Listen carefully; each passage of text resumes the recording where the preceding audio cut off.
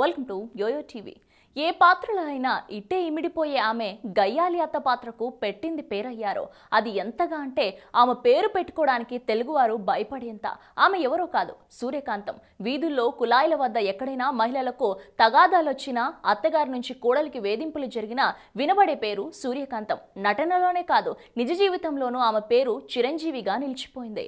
సూర్యకాంతం కాకినాడ సమీపంలోని వెంకట కృష్ణరాయపురంలో 1924 అక్టోబర్ 28న పొన్నాడ అనంతరామయ్య వెంకటరత్నం దంపతులకు 14వ సంతానంగా జన్మించారు. కాకినాడ మెక్లారిన్ స్కూల్లో చదువుకున్నారు. ఆమెకు నాట్యం, నటనపై ఆసక్తి ఉండటంతో కాకినాడలోని యంగ్ మెన్స్ హ్యాపీ క్లబ్ లో చేరి వాటిని నేర్చుకున్నారు. సినిమాలపై మక్కువతో మద్రాసు వెళ్లి జెమినీ సంస్థలో ఉద్యోగిగా చేరారు.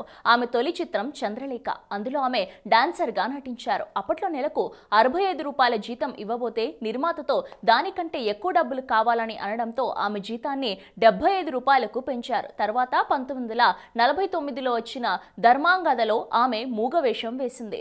ధర్మాంగద టైంలో చిన్న చితక వేషాలు వేసిన తర్వాత లీలాకుమారి సాయంతో మొదటిసారిగా నారద నారది సినిమాలో సహాయ నటిగా అవకాశం వచ్చింది. చిన్న చిన్న పాత్రలు నచ్చక జెమినీ స్టూడియో నుంచి బయటకు వచ్చేసింది. మనసులో బొంబాయికి వెళ్దామని ఉన్నా అందుకు ఆర్థిక స్తోమత సరిపోక ఆ ఆలోచనను విరమించుకుంది. ఆ పరిస్థితిలో సహాయ నటిగా గృహప్రవేశం సినిమాలో మంచి అవకాశం వచ్చింది. తర్వాత తన కళ అయిన హీరోయిన్ వేషం సౌదామిని చిత్రం ద్వారా వచ్చింది. కానీ ఆ సమయంలో కారు ప్రమాదం జరిగి ముఖానికి గాయం అవడంతో ఆ అవకాశం తప్పిపోయింది. బాగైన తర్వాత సంసారం చిత్రంలో మొట్టమొదటిసారిగా గయ్యాలి అత్త పాత్ర వచ్చింది. తర్వాత తిరిగి చూసుకోవాల్సిన అవసరం లేకుండా ఆంధ్ర సినీ అభిమానుల గుండెల్లో నిలిచిపోయేలా జీవితాంతం అవే పాత్రల్లో నటించింది సూర్యకాంతం.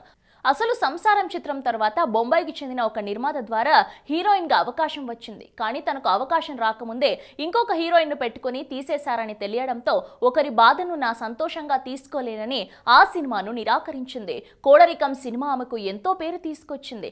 ఆ రోజుల్లో బి నాగిరెడ్డి, చక్రపాణిలు ఆమె లేకుండా సినిమాలు తీసేవారు కాదు.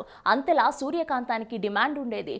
ఆ రోజుల్లోని అనేక సాంఘిక చిత్రాల్లో రేలంగి, సూర్యకాంతం, రమణారెడ్డి, సూర్యకాంతం, ఎస్వి రంగారావు, సూర్యకాంతం జంటలు వాళ్ళ దృశ్యాలు గుర్తుకు తెచ్చుకుని ఇవాళ కూడా హాయిగా నవ్వుకుంటున్నారంటే అంతలా ఆమె నటన, మాటలు ప్రజలకు నచ్చాయి. కొత్త సినిమా వస్తుంటే అందులో సూర్యకాంతం ఉందా అని ప్రేక్షకులు తారాగణంలో సూర్యకాంతం ఉన్నట్టే కదా అని సినిమా డిస్ట్రిబ్యూటర్లు ఎదురు చూసేవారు.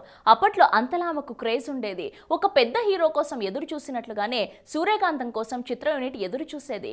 ఆమె ఎప్పుడు సినిమాలతో బిజీగా ఉండేది. దొంగరాముడు, చిరంజీవులు, తోడికోడళ్ళు, అత్త, ఒకింటి కోడలే, ఇల్లరికం, భార్యాభర్తలు, గుండమ్మ కథ, కులగోత్రాలు, దాగుడుమూతలు, అత్తగారు, కొత్త కోడలు, ముహూర్త బలం లాంటి మరపురాని ఎన్నో సినిమాలలో ఆమె నటనకు ఎన్నో ప్రశంసలు అందాయి. అప్పట్లో సూర్యకాంతం సినిమా షూటింగ్ సెట్ లోకి వస్తే అంతా అలర్ట్ అవుతారనే నానుడి ఉంది. క్యారెక్టర్ ఆర్టిస్ట్ గా ఆమె నటించిన హీరోలు సైతం అలర్ట్ కావాల్సిందే. గుండమ్మ కథ సినిమాలో ఎన్టీ రామారావు, అక్కినేని నాగేశ్వరరావు హీరోలైనప్పటికీ గుండమ్మ అక్క పాత్రకే ప్లస్ మార్కులను ప్రేక్షకులిచ్చారు. నటనలో సూర్యకాంతాన్ని ఓవర్టేక్ చేయగలవారు రాలేదు. గుండమ్మ కథను నేటి ప్రముఖ యువ హీరోలతో తీయడానికి నిర్మాతలు ఉన్నా ఆ పాత్రలో నటించగల నటి లేకపోవడంతో ఆ చిత్రం మళ్లీ రూపుదిద్దుకోలేదు. సూర్యకాంతం సుమారు 780 సినిమాల్లో నటించారు. వ్యక్తిగా సూర్యకాంతం గయ్యాలి కానే కాదు, మామూలు మనిషే.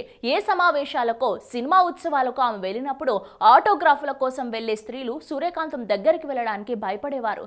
అయితే ఆమె నికాసైన మనిషి, ఖచ్చితమైన మనిషి, సహృదయం గల మనిషి, సహాయపడే మనిషి. ఆమె శుభ్రంగా కడుపు నిండా తినేది, 10 మందికి పెట్టేది. షూటింగ్ కి వచ్చినప్పుడల్లా తనతో ఏవో తినేవి తీసుకొచ్చేదట. అంతేకాదు వాటిని సెట్ లో ఉన్న అందరికీ పెట్టడం ఆమెకు అలవాటు. ఇలాంటి అలవాటు సావిత్రి, కృష్ణకుమారి, జానకి వంటి నటీమణులకి ఉండేది. ఇక పండుగలు వస్తే సరే ఎన్నో స్వీట్లు తయారు చేయించి మరీ షూటింగ్ స్పాట్ కు తీసుకెళ్లేది. షూటింగ్ లో జోకులు చెప్పడం సూర్యకాంతం సరదాల్లో ఒకటి. ఒక షూటింగ్ లో బయట కేకలు వినిపిస్తున్నాయని సైలెన్స్ అవుట్ సైడ్ అని ప్రొడక్షన్ మేనేజర్ గట్టిగా అరిచాడు. ఫ్లోర్ లో ఉన్న సూర్యకాంతం ఓ అని అంతకన్నా గట్టిగా అరిచింది. ఏమిటమ్మా అని అడిగితే సైలెన్స్ అవుట్ సైడ్ అని అన్నారు అందామే నవ్విస్తూ. అలాంటి అల్లరి ఉండేది ఆమెలో. ఓ సినిమాలో నాగయ్యను నానా మాటలని నోటుకొచ్చిన తిట్లు తిట్టాలి. షాట్ అయిపోయాక ఆయన కాళ్ళ మీద పడి అపరాధం క్షమించండి అని వేడుకుంది. పాత్ర తిట్టిందమ్మా, నువ్వెందుకు బాధపడతావులే అని నాగయ్య లేవనెత్తితే కన్నీళ్లు తుడుచుకున్న భక్తి, సెంటిమెంటు ఆమెవే. దబాయింపు, ఖచ్చితత్వము ఉన్న మనిషి అయినా మనసు మాత్రం వెన్న, సున్నితం. అవసరమైన వాళ్ళకి ఆర్థిక సహాయం చేసేది కానీ కానీ అనవసరం అనిపిస్తే మాత్రం పూచిక పుల్ల కూడా విదిలించేది కాదు. మొహమాట పడకుండా తనకి రావాల్సిన పారితోషికాన్ని అడగవలసిన నిర్మాతల్ని గట్టిగా అడిగేది.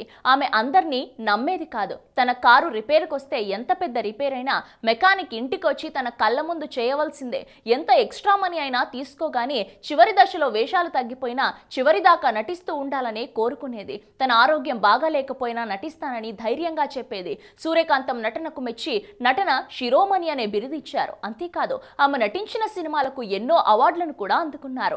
ఆమె చనిపోవడానికి కొద్ది రోజుల ముందు సావిత్రి స్మారక అవార్డు కూడా అందుకున్నారు. అంతేకాదు బహుముఖ నటనా ప్రవీణ, రంగస్థల శిరోమణి అని కూడా పిలిచేవారు. ఆమె తెలుగు, మలయాళం, కన్నడ, హిందీ, తమిళ్ అనర్ఘలంగా మాట్లాడేవారు. బట్టి విక్రమార్క సినిమా షూటింగ్ కోసం పూణే వెళ్ళినప్పుడు అక్కడి మరాఠీని కూడా వంటబట్టించుకున్నారు. సూర్యకాంతం 1950లో హైకోర్టు జడ్జి అయిన పెద్దిబొట్ల చలపతిరావును పెళ్లి చేసుకుంది. ఇక చివరిగా ఆమె నటించిన చిత్రం ఎస్పీ పరశురాం. చివరిగా పాల్గొన్న ఉత్సవం అన్న.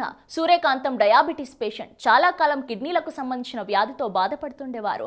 డయాలసిస్ చేయించుకుని మరీ షూటింగ్ కు హాజరయ్యేవారు. షూటింగ్ కి కట్టుకొని వచ్చిన ఆమెను చూసిన ఎవరైనా ఏంటిది అంటే దెబ్బ తగిలింది అని అబద్ధం చెప్పేవారట. అనారోగ్యం విషయం తెలిస్తే ఎక్కడ వేషాలు పోతాయో అని భయం ఆవిడకి. డబ్బు కోసం కాదు, ఇంట్లో ఖాళీగా ఉండాల్సి వస్తుందని షూటింగ్లుంటే ఆమెకు పండుగ. సూర్యకాంతం ప్రత్యేకంగా హాస్యం చేయకపోయినా ఆమె సంభాషణ చెప్పే తీరు నవ్వు తెప్పిస్తుంది. చేసే చేష్టలు కోపం తెప్పిస్తాయి. అలా అని ఆమె దుష్ట పాత్రధారిణి అని కూడా అనలేం. సహాయ నటి అని అనాలి. గయ్యాలి అత్తకి మారు పేరు సూర్యకాంతం అనిపించుకుంది. ఓరచూపులు చూస్తూ ఎడంచెయ్యి విసురుతూ కుడి చెయ్యి నడుం మీద నిలబెట్టే ఆమె చెప్పిన సంభాషణ చాతుర్యం. అంతలోనే కల్లా కబుర్లతో బొల్లేడుపులు ఏడుస్తూ ఆమె ధరించిన అత్తపాత్రలు ఎప్పటికీ సజీవ శిల్పాలు. సూర్యకాంతం తన చివరి రోజుల్లో కూడా నటించాలనుకుంది కానీ దానికి తన ఆరోగ్యం సహకరించలేదు. దీంతో ఆరోగ్యం రోజు రోజుకు క్షీణించింది. అలా సూర్యకాంతం 1994 డిసెంబర్ 18న మరణించారు. ఇంతటి మహానటి మరణించిందని తెలిసిన వెంటనే అప్పటి తమిళనాడు సీఎం తన అసెంబ్లీ సమావేశాలను రద్దు చేసుకుని మరీ సూర్యకాంతాన్ని ఆఖరి చూపు చూడడం కోసం వచ్చారు. కానీ 40 ఏళ్ల పాటు తెలుగు ప్రేక్షకులను ఎంతగానో అలరించిన నటి సూర్యకాంతం ఇప్పుడు మన మధ్య లేకపోవడం బాధాకరం. కానీ ఆమె నటించిన పాత్రలు ఇప్పటికీ ఎప్పటికీ చిరస్మరణీయం. హలో, మిమ్మల్నే ఫిలిం సెలబ్రిటీస్ రియల్ స్టోరీస్ ఏంటో తెలుసుకోవాలనుందా? లేటెస్ట్ గా రిలీజ్ అయ్యే మూవీ రివ్యూస్ నేను చెప్తే వినాలనుందా? ఇంకెందుకు ఆలస్యం, యోయో టీవీని సబ్స్క్రైబ్ చేసుకోండి. అలాగే మర్చిపోకుండా యోయో టీవీ యాప్ ని కూడా డౌన్లోడ్ చేసుకోండి.